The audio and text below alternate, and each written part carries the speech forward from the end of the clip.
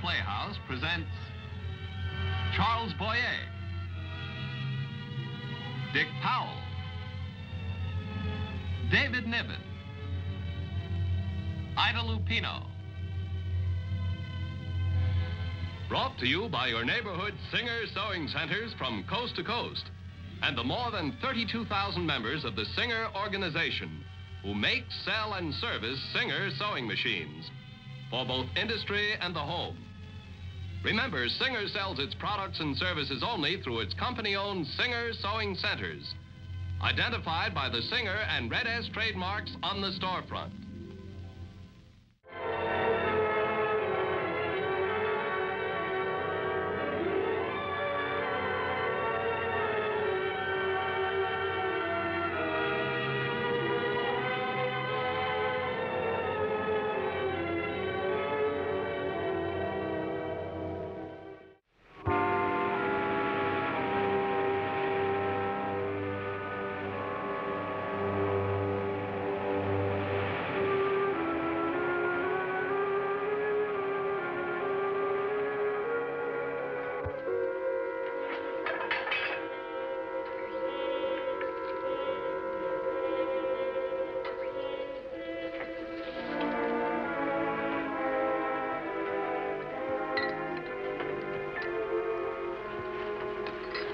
Gets the eggs? Me, please. Anything else for you? No. How about some nice pie? No, nothing. Yeah, I'd like a bit more coffee, please. And some ketchup.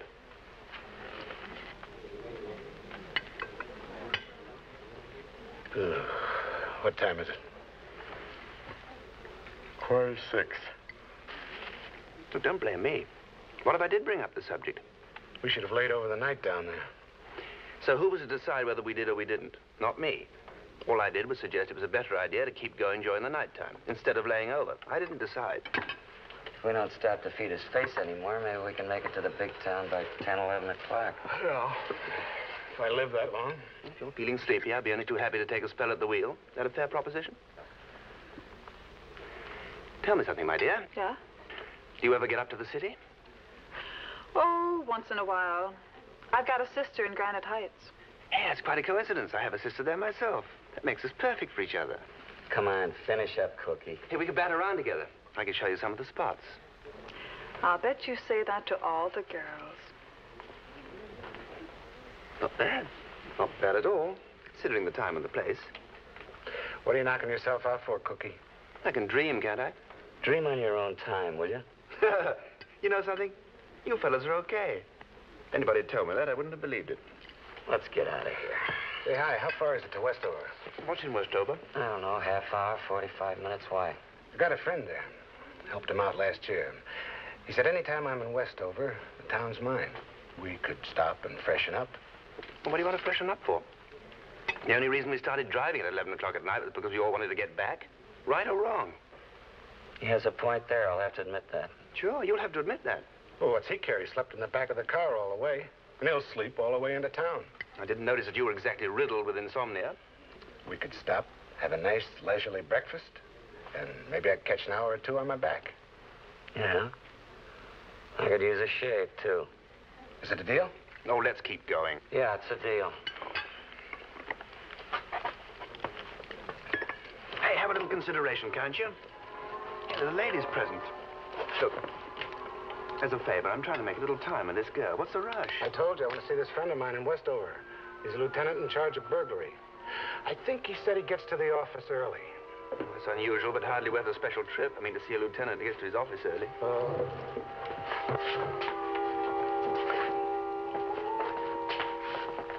The most spectacular pinch I ever made. Cut his mother-in-law to ribbons. To ribbons.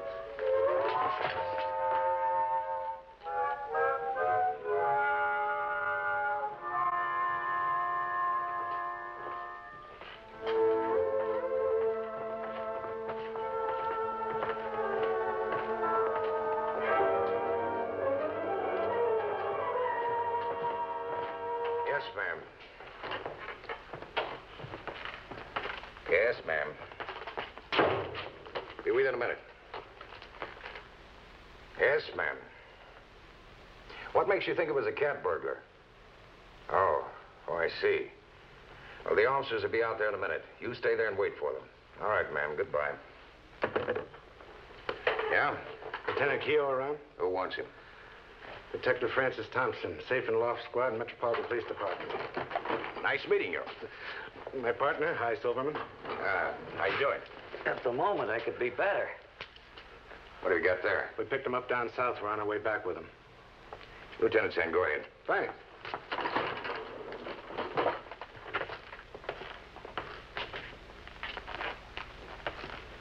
Frank, for crying out loud, what are you doing in Westover? We're just passing through. I didn't know if you'd be in your office at 6:30 in the morning. 6:30. I'm here at 6. You know how burglary squawks are. If there wasn't somebody down here to handle all the overnight, when would we get our head out of water?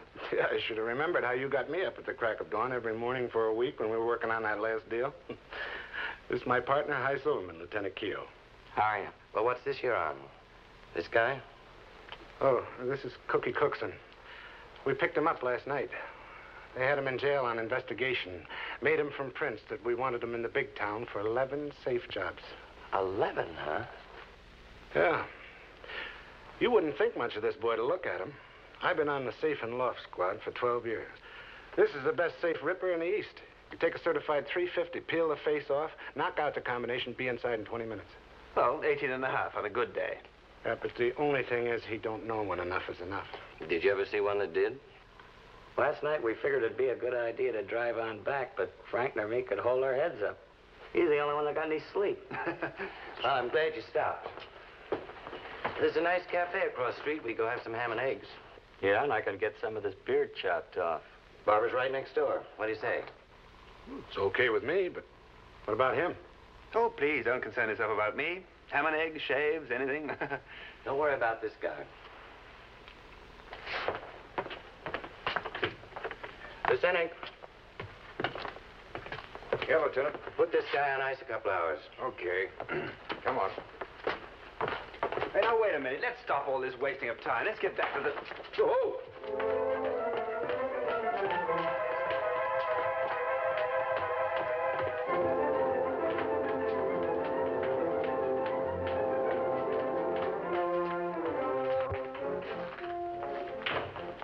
Empty out your pockets and give me your tie and belt. What's your name? Cookie Cookson. No, your actual first name. Are you going to put it down there? Yeah. Cecil. But don't hold it against me. I was in no position to argue when they hung it on me. Your last name, Cookson? That's right, Liz. Age? 37. What's the beef, Lieutenant? No local beef, Sergeant. He's en route north with 2 officers who got business with Lieutenant Keogh. Business? Some business. The tie and the belt. But can I keep the belt? Things have been a bit rough lately, and I've lost a few pounds. You get it back. What's the matter? You frightened I'm going to hang myself up with a necktie or dig my way out with a comb? Here's a receipt for your property. How long is he going to be with us? I don't know. Maybe a couple of hours. Is it all right if I throw him in the tank? In the tank? Like every place else, we have a housing situation. We had a big night last night. There's no private accommodations. Look, if there's one thing I cannot abide, it's people who drink too much. Oh, don't throw me in there with the alcoholics. That's the best I can do. He didn't have any reservation. Another customer for the tank. Gotcha.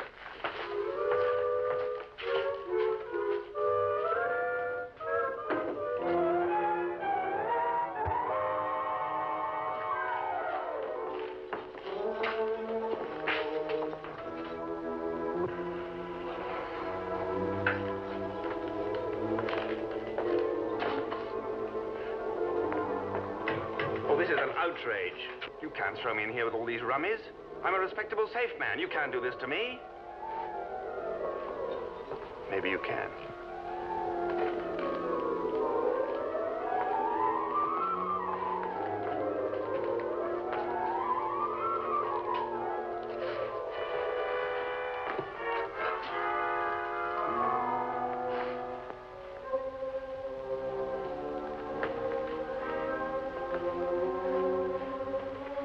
How you doing, friend?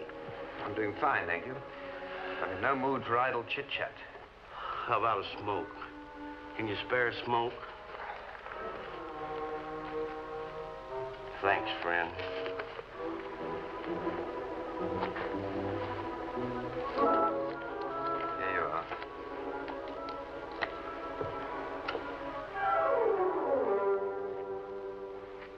Thanks, friend. Oh, say, friend. Do you mind? I want to catch a little kip. I had a rough night last night. Well, I want to get out of here. I want to go home. You ain't the only one, McGee. No, not McGee. Johnson. Johnson, Center City. I'm glad to know you, John. I want to go home. Look, tell it to the keeper, will you? Don't bother me with it. I did tell it to the keeper. He said I had to tell it to the judge.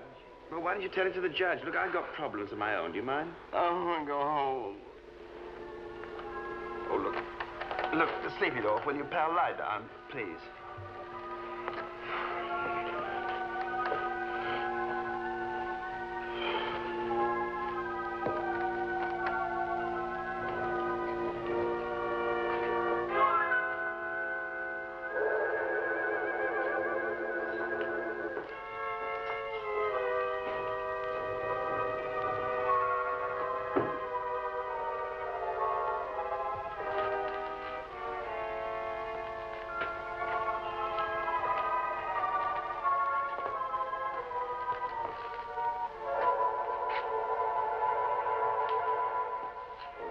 What time is it, anyway?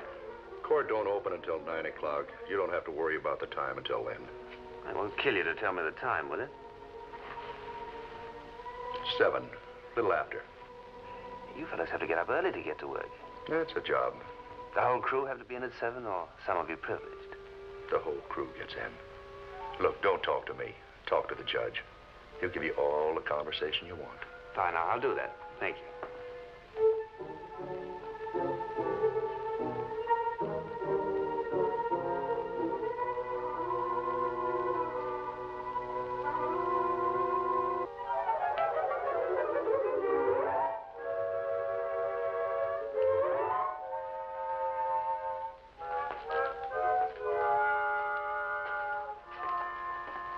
Tell me something, will you?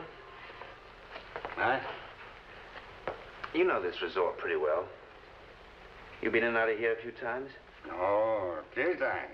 Many times. In and out, in and out. Many times. Tell me, what kind of a judge do they have here? Oh, he's tough. Real tough. 30 days, that's all he knows. 30 days. That's probably all I'll get. I only got out a week ago. All I had was 2 beers. Well, he doesn't always throw the book at you, does he? Oh, no. Some mornings he's feeling pretty good, then he's soft. Uh-huh. Where's the courtroom? Upstairs.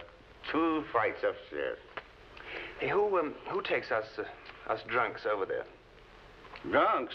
Well, us. Who takes us up there, anyway? A cop and another cop. 5 at a time we go. 5 at a time, up you go. Ooh, that's it. Do they watch us very carefully? I mean, the whole thing seems a trifle lax. Who's going to run away? Not me. Oh, 3 square meals a day, and the price is right. Oh, yeah, thank you very much.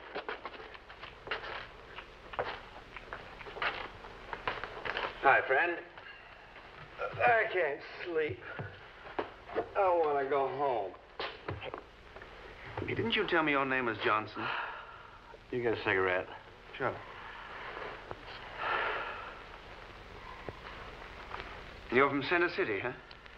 That's right. Johnson, Center City. What are you doing here? Just visiting in Westover? Hardware convention. I'm in the hardware business. You know, it's a small world. It's a strange coincidence, but my name also happens to be Johnson. My name is Johnson, too. Yeah, you told me. What's your first name? Fred. Fred Johnson, Center City. Mine's William. William? Yeah, I don't suppose we're related in any way, but it's just great to meet another Johnson. Very heartwarming. I want to go home. I ain't never been in jail before in my life. Well, confidential is not the sort of thing one ever gets really used to. It isn't? Well, so they tell me, the men in the know. I just passed it along for what it's worth. From one innocent Johnson to another. All right, everybody on your feet. Come on, everybody, get up. The judge wants to see you in 5 minutes. Get up! On your feet! Come on, Judge Fred. wants to see you. Rise and shine. Up. Have you got another cigarette? Yeah, listen, here's the thing. I'm an old customer around here, see? Now, they may want to take me up there in a different batch from you because you're a beginner. They only take up 5 at a time. I want to go home. Yeah, we all want to go home. We will, too, I hope. All right, we'll go to the courtroom 5 at a time. When I call the names, step up here and fall in line. Parsons. Miller.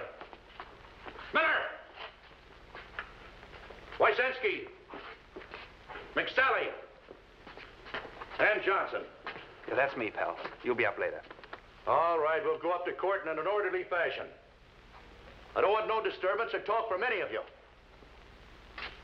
Understand? Hey, friend, wait a minute. I got to ask you something. You wouldn't leave me without another cigarette, would you? Oh, look, I smoke too much. You take the whole pack, huh? Thanks. Don't beat it. You're a real friend. Good luck with the judge. Yeah, thank you. All right, let's go. Straight into the elevator.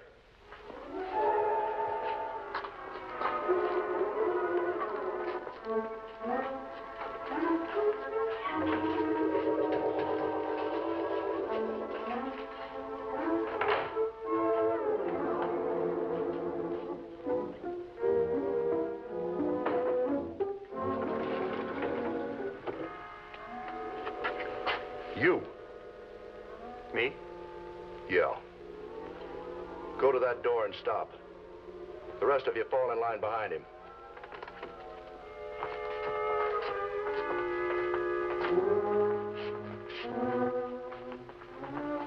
Parsons, Miller, Wysensky, McSally, and Johnson. Not yet. I'll tell you when to go out.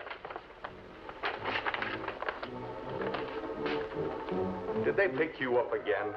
I only had 2 beers, Sergeant. I hope that judge slaps you in the workhouse for 90 days. That'll boil you out if nothing else will. I didn't hurt nobody, Sergeant. Okay.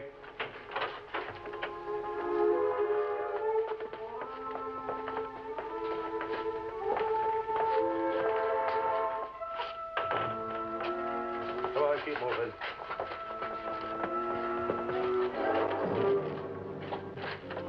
Doing your homework, Lieutenant? How's it going, Joe? Okay. You know, we had a deal turn out something like that a while back. Remember it, Hart? Yeah. This informant comes in to me and he tells me about this bird that's supposed to be knocking the knobs off Hey, safes listen, all over. Frank, it's after 9 o'clock. We better be collecting cookie and starting out. Yeah, I guess maybe you're right. Well, thanks for everything, Lieutenant. Oh, come on, sit down. There's plenty left here. Well, we better be headed back. Our captain will think we really went AWOL, right? Yeah, not to mention the fact that Cookie's probably tearing his hair out in your jail. Another cup of coffee won't hurt. It's a long trip, Lieutenant. We better be hitting the road. How long is a cup of coffee gonna take? Well, I guess it wouldn't take too long. The other 3 didn't.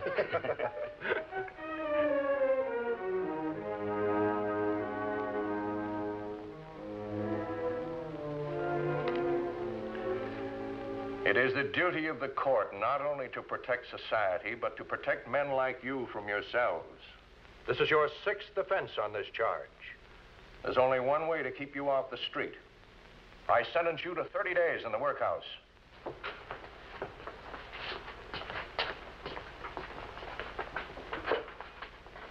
Thomas McSally. Thomas McSally. Thomas McSally.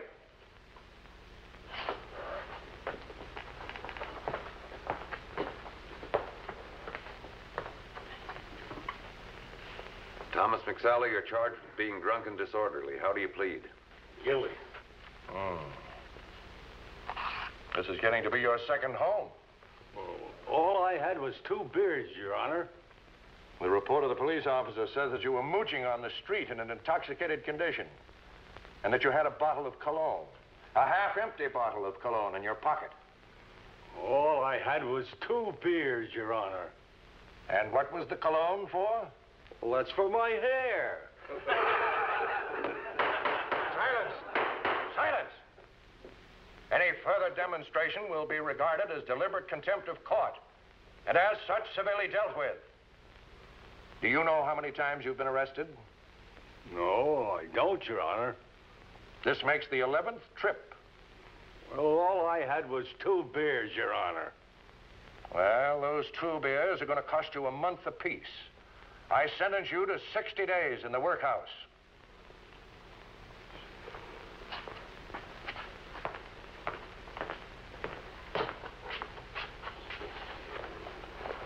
He really gave it to you, huh? Fred Johnson? Fred Johnson. Fred Johnson to the bar? Whoop, sorry. Present, Your Honor. Fred Johnson, you're charged with being drunk and disorderly. How do you plead? Well, guilty, I guess. Don't you know? Guilty, Your Honor. You should know better. You're a businessman in Center City. The report of the arresting officer says that you were drunk in Commerce Street, and that while in that condition, you harangued a crowd about the corruption among our municipal officials. He reports that when he tried to stop you, you demanded to be arrested so that you might appear in court before a dishonest judge. Silence! Is this true? Well, here I am, Your Honor. Is the arresting officer in court? And the arresting officer is Patrolman Leonard, Your Honor. He has another case in traffic court at the moment. Oh. If Your Honor wants, I can send word for him to appear. No. Since the defendant has entered a plea of guilty, that won't be necessary. I want you to know, Mr. Johnson, that Westover is a hospitable town. We welcome visitors with open arms, just as we welcomed your convention of hardware dealers. But hospitable as we are, we expect our visitors to behave themselves. We don't expect them to get drunk and insult the judiciary. No, of course not, Your Honor. It was a slight miscalculation, really. I had this headache, and I took a little something for it, and I had this fruit drink. It's old-fashioned fruit punch, and it had pieces of fruit in it and a tired-looking cherry on a toothpick. This sort of an offense cannot be condoned by this court. I must impose the mandatory sentence of 10 days in the workhouse.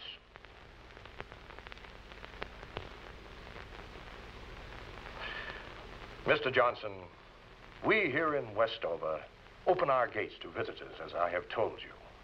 You came all the way from Center City to enjoy a meeting with your business associates.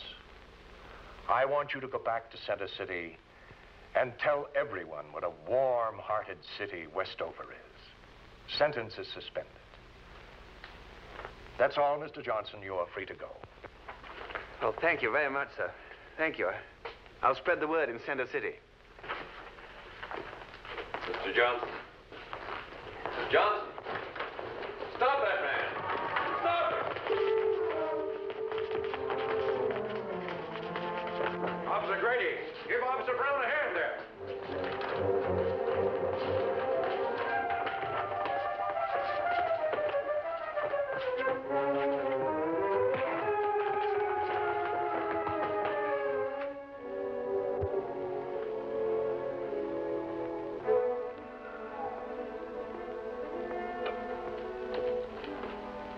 I almost made a monkey out of you.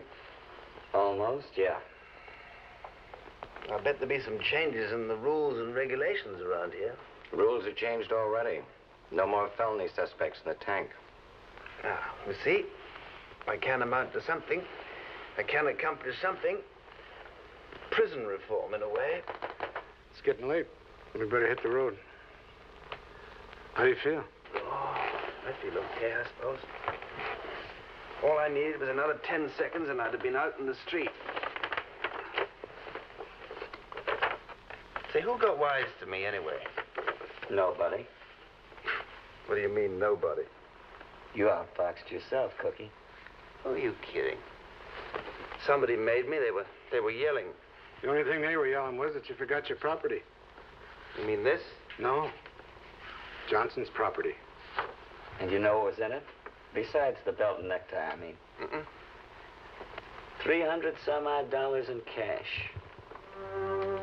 They wanted to give it to you, that's all. That's the only reason they were yelling.